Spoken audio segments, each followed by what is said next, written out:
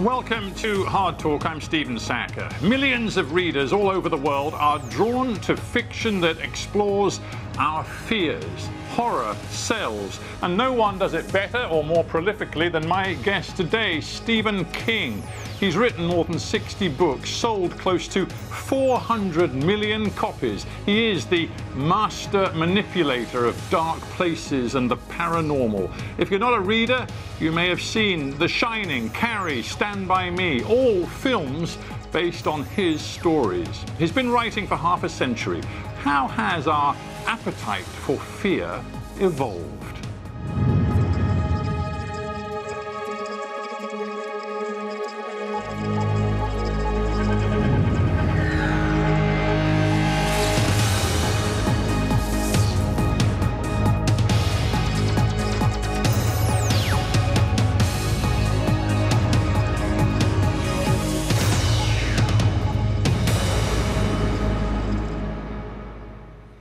Stephen King in Florida, welcome to Hard Talk.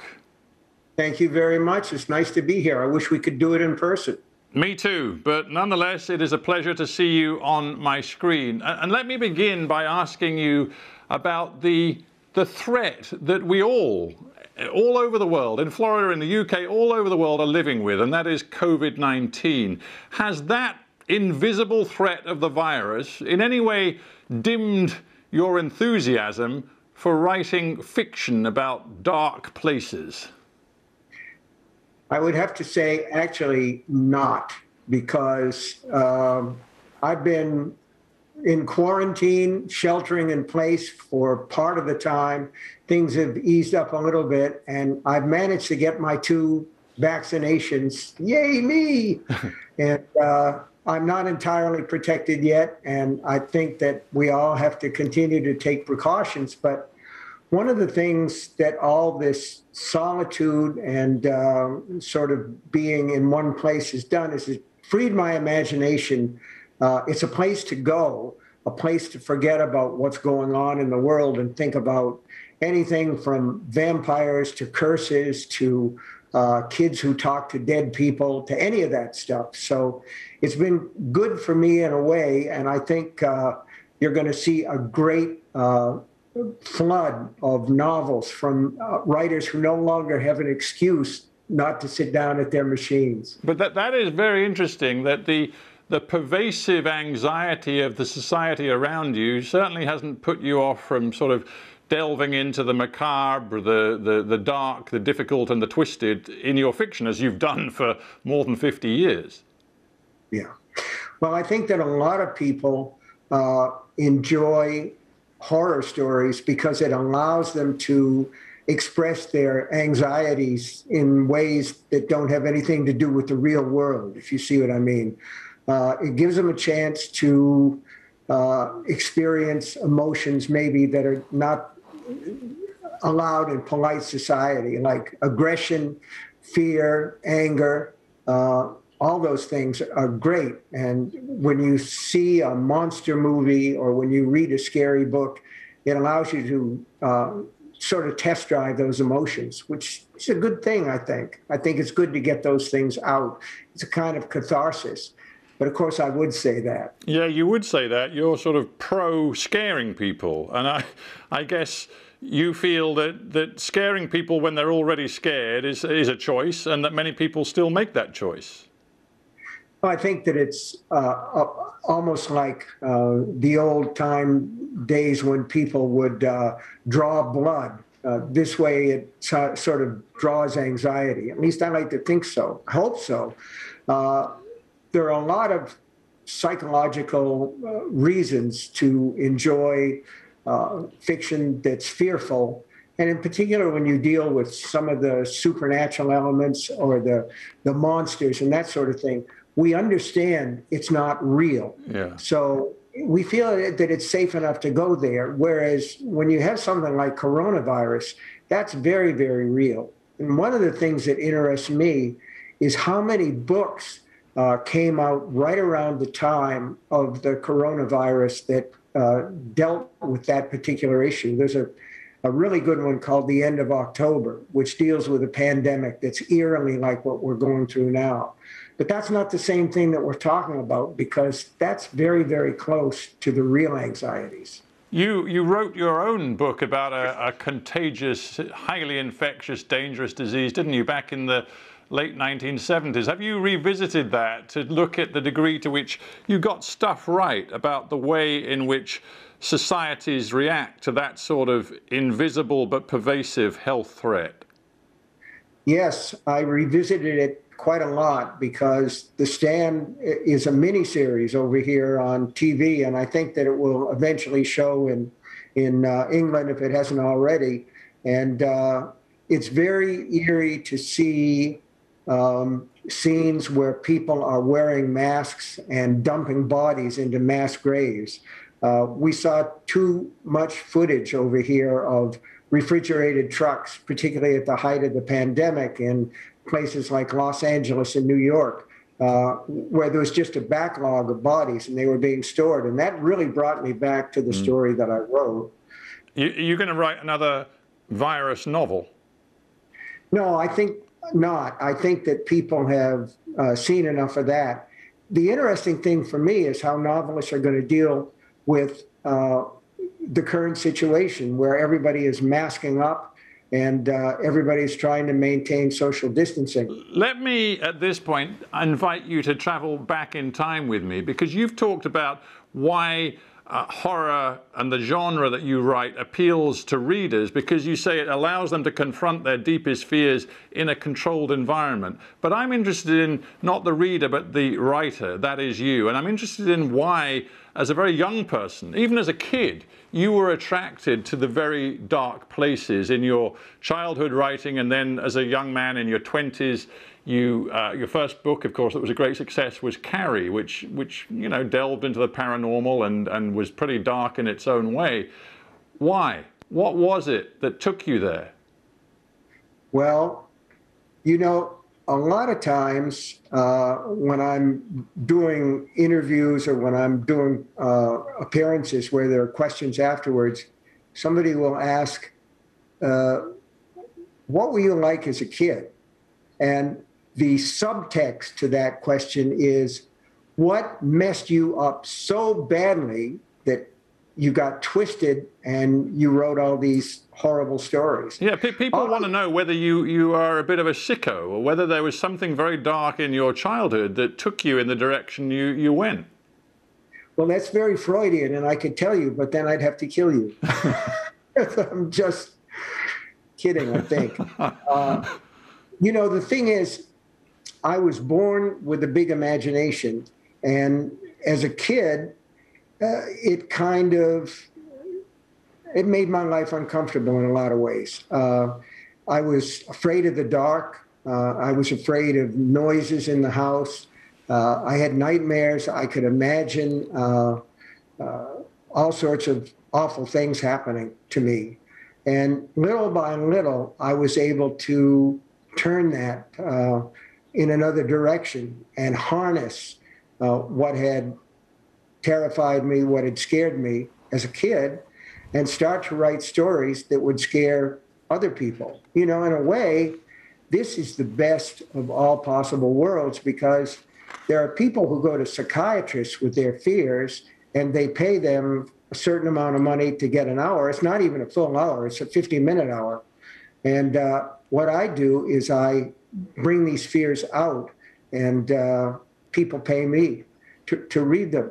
But, you know, there is no good, clear answer to your question. It's a mystery.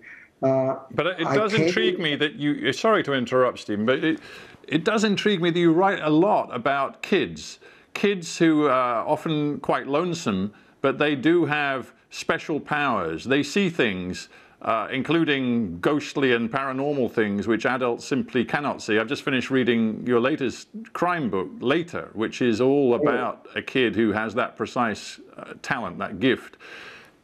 Did you ever, as a kid, feel you could somehow see things, you had a gift that adults around you simply couldn't understand?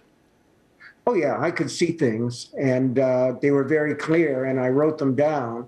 And one of the ways that you tell somebody who's intensely creative, and as a kid, I was intensely creative, and I still am now, but I have better control over it now than I did as a child. So, you know, the thing is, you grow up and you learn how to harness that. And childhood was vivid for me, and I enjoy revisiting that. And one of the things that I like about it is that kids have a wider perspective, and they're more apt to take into account the paranormal or the strange. I mean, kids believe in Santa Claus. Kids believe in the Tooth Fairy. So it's very easy for them to believe that a house might be haunted. Talking of beliefs, does Stephen King believe in God? The jury's out on that, but as somebody famous said, if you don't believe and there is one, you're losing out. It doesn't hurt to believe in God. And so I choose to believe in a power greater than myself. Why not? It seems to help. And so, yeah. The reason I'm intrigued is partly because your books, you know, are in many ways about good and evil. You know, there are good people in your books, and there are some really atrociously bad people in your books. I don't know if you yourself use the word evil, but if you do, where do you think evil comes from? Well, evil's a tough one, and it's. I was raised a Methodist, and I had a very traditional Protestant religious upbringing, and I carried a lot of that to my fiction, and a lot of it is about good and evil. And one of the things that interests me the most about the stories that I write is how do good people behave when they're faced with difficult circumstances. So I try to work on that as much as I can. But when you talk about evil, the question is there such a thing as outside evil? That is to say, is possession, demonic possession, really a possible thing, or is it a psychological aberration? We know about inside evil. Whether or not there's outside evil is a question for fiction, and I've written about it many times. One of the things that has always struck me about very evil people, serial killers like Ted Bundy, the Moors murders, if you will, in England. These are terrible, terrible things. But if we put those people to death, the evil doesn't care. The evil just flies away into someone else. And then you're faced with other terrible things because we have those elements. That evil is in all of us. I wouldn't go so far as... That's interesting. That is the perennial question, isn't it? I mean, it's raised in your books, but it's also raised in world history. What are we, all of us, you, me, actually capable of when it comes to the idea that we all have very dark and bad stuff within us that we must control? We do, and maybe we go to a horror movie like Saw or Salem's Lot or The Stand, and we get rid of some of those feelings. We find a place to put them that's safe. We almost have to do that because we all have violent impulses. It's part of our genetic makeup, if you will. So in that way, I like to think that I'm serving the public interest. Well, and we thank you for it. But if I may, let me get personal with you, because you come across as a man who's done a lot of deep thinking about your own psyche and the psyche of all of us in the human race.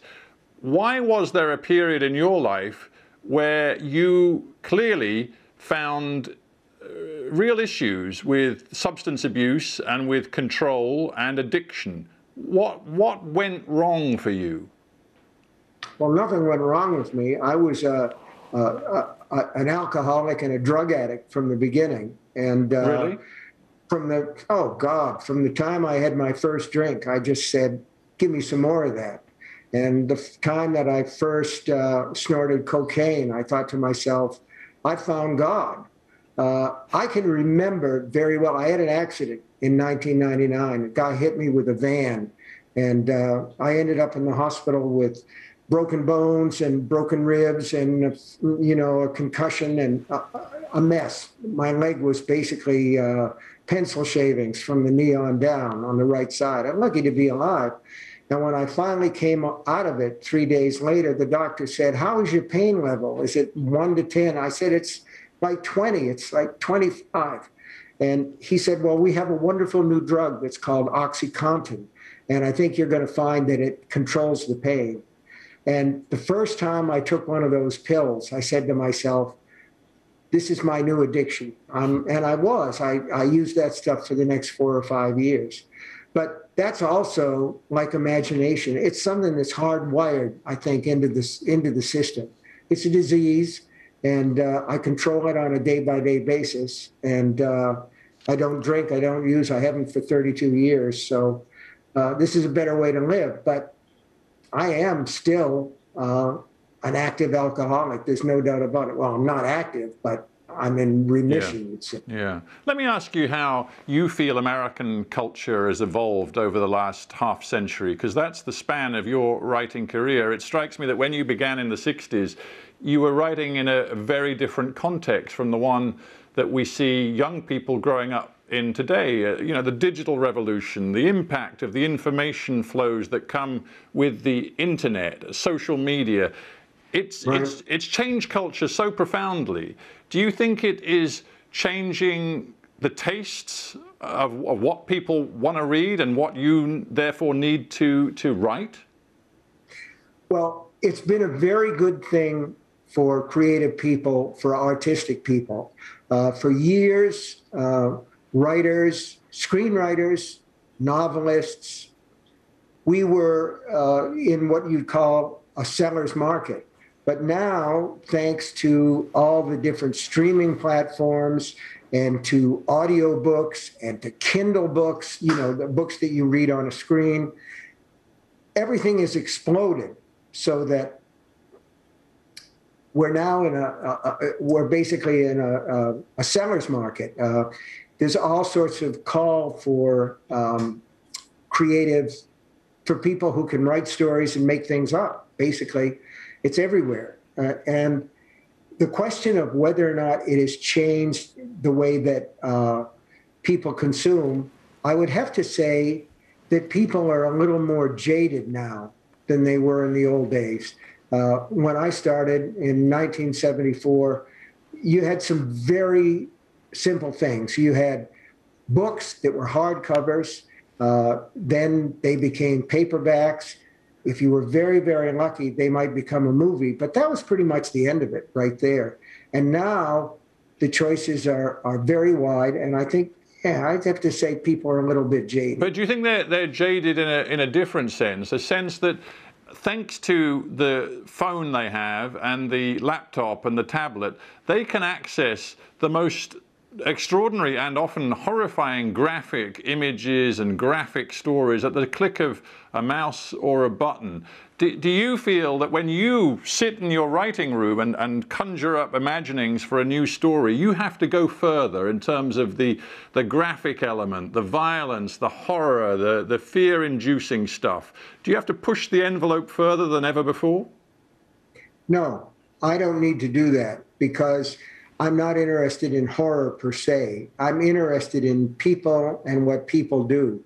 What I would like for readers, for you, Stephen, to feel when they read one of my books is I would like you to fall in love with the characters and want the best in the world for them. In other words, yes, I'm a horror writer. I won't disagree with that. But what I really want to do is to engage your positive emotions as much as I can, so that when terrible things happen, you don't want to see somebody's head come off. I think that in a way, the Friday the 13th movies were almost like snuff movies. You didn't go to see the campers at Crystal Lake get away. You wanted to see them killed with arrows and buzzsaws and chainsaws and God knows what. You know, I was in a supermarket down here in Florida, And I came around a corner, and there was a woman coming the other way, and she pointed at me. She said, "I know who you are. You're Stephen King. You write all those horrible things, and that's okay. That's all right. But I like uplifting things, like that movie Shawshank Redemption." And I said, "I wrote that." And she said, "No, you didn't. No, you didn't." But interestingly, when you talk about what really matters to you, that is connecting with characters, generating love from reader to character, you could, you know, Shakespeare would have said that, Charles Dickens, Tolstoy, all of the great writers would say just the same thing. Do you really resent the fact that you get put in this box of the highly commercial thriller guy? You're not really seen as a literary writer, a guy who actually has an enormous, immense gift with words. Does that stick in your throat? I'm too old now for it to stick in my throat, but there was a time when I resented it very much. And there was also a time when I believed, as a younger man, more naive, that there was a way to build a bridge between, let's say, the literary and the popular, that there was a way to actually have both things at the same time. And I think there was a time when that did happen, although even at the height of his popularity, Charles Dickens was loved by the multitude, by the people in the cheap seats, if you will. They crowded the docks at Baltimore when the latest edition of the latest chapter of Little Dorrit came in, and the dock actually collapsed and people drowned because they were so anxious to see what happened next. And there were the literary critics of that day felt that that was just below them, because there is this sort of elitist attitude, isn't right, there, at the bottom, that if too many people like it, it really can't be very good. Final thought, and it brings me to the present day. You have 6.5 million Twitter followers. You use your platform often to air your political views, which are, I think it's fair to say, liberal and have been very anti-Trump over the last few years. But it strikes me that Donald Trump has one gift, which is to use fear as an extraordinarily effective political weapon. His famous inauguration speech, January 2017, the one that we sort of call the American Carnage speech, was all about using fear as a means to rally political support. I'm just wondering whether you're interested in that, and whether you, Stephen King, are considering writing a novel about where America is today, weaving politics and fear together. Well, I did, in a way. I wrote a book called The Dead Zone that had a character in it named Greg Stilson, who goes from being a door-to-door Bible salesman to a candidate for president of the United States. And he's a terrible person, and at the same time, he's very much like Donald Trump. And I was so distressed by George Bush's Iraq War, I wrote a book called Under the Dome, and I had a character in that book named Jim Rennie, who is the worst person in charge of a crisis, a disaster situation that you could possibly imagine. And I wasn't thinking about Bush so much as I was thinking about Cheney. You know, everything that I write has a certain subtext because, man, I think that anybody who writes a long book, they have to be thinking about something other than story. There has to be some concern that has to do with their own life. So I try to keep Twitter, the political stuff on Twitter, but in the books, that subtext is there. Yeah, it's all in there somewhere. Stephen King, it has been a great pleasure having you on Hard Talk. Thank you very much. It's been wonderful. Thank you.